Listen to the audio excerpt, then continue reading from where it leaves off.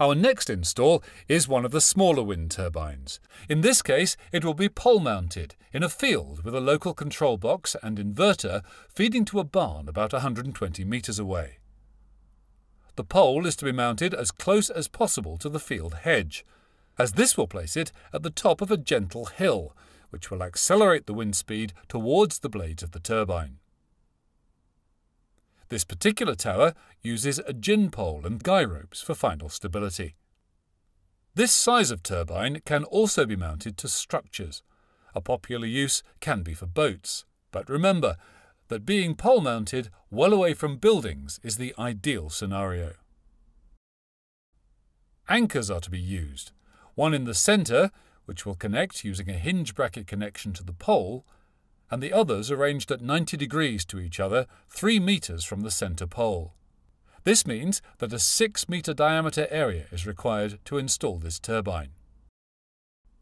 For this installation, simple ground anchors can be used. These use a slide hammer, which forces the anchor thread to screw into the ground. In this location, there are no underground services to be concerned about. When the anchors are installed, 3 guy rope fixing brackets, the central hinge bracket and the gin pole fixing bracket can be installed. A small amount of medium-strength lock is used on all bolts to prevent the fixings loosening over time. However, it's important not to over-tighten the main hinge bracket, as this needs to allow the pole to move. The central hinge bracket and the gin pole fixing bracket must also line up, so the gin pole will slide into position when the tower is raised. During the pole construction, it is necessary to fish the cable which will carry power from the turbine through the pole. This particular system uses 4 standard scaffold poles, 3 for the central pole and 1 for the gin pole. When the first 2 parts of the main pole are assembled, the guy ropes can be attached. There are actually 8 guy ropes in total, 4 connected to the connection between bottom and middle poles, and 4 to the top of the middle pole. 6 of these connect to the guy rope brackets, and 2 to the end of the gin pole. Each guy rope connects to an assembly which allows the tension of the ropes to be adjusted. Once these have been connected, a trial lift is made of the assembly without the final pole or turbine in place. This keeps the weight and health and safety risks to a minimum during final adjustments of the guy ropes. It is very important that the pole is level, and this is achieved by using a spirit level and adjusting the guy tension on the appropriate side. Once level, the tower can be lowered to allow the final pole piece and turbine to be installed.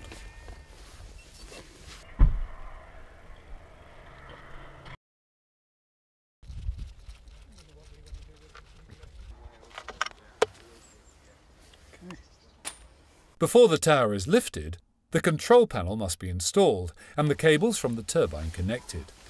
This is to ensure that the default no power safe mode is activated, where electrical contactors naturally short the connections of the turbine together, meaning that any rotation of the turbine will cause an equal and opposite electromagnetic force, opposing any turn, so causing a natural braking effect. When the turbine is connected, the tower can be raised. With the additional weight of the turbine and third pole, this is a 3-man job. For some sites, it's possible to install a winch to make the task even easier. While the turbine installation has been going on, an electrician has undertaken the installation of necessary equipment to connect the output of the inverter to the electrical installation within the barn. Currently, wind turbines have no specific mention within the wiring regulations. However, we can look to the part on special installations, in particular the requirements for photovoltaic installations, for some guidance. As with PV, there are 2 sources of energy, although in this case they are both AC in nature.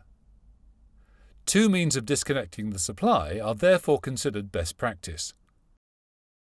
The cable feeding from the isolator connects to a 10-amp circuit breaker within this consumer unit. As the more experienced of you out there may know, sometimes connecting new electrical installation work to an existing installation often causes difficulties. especially if you spot something with the existing installation that means it's unsafe. The best advice is, of course, to really identify this at the earliest survey stage of the project and advise the client of the concern. In no way should you continue with the work if a dangerous condition remains or can arise. The Electrical Safety Council's website is a good source of best practice guides for this kind of work. Before going live, the electrician undertakes the necessary inspection and testing. This will include an R1 plus R2 continuity test and insulation resistance tests. For certification purposes, as this is the provision of a new circuit, an electrical installation certificate will be used, with the scope of work specifically described, provision of wind generation circuit and control equipment, including cabling, isolation and protective devices.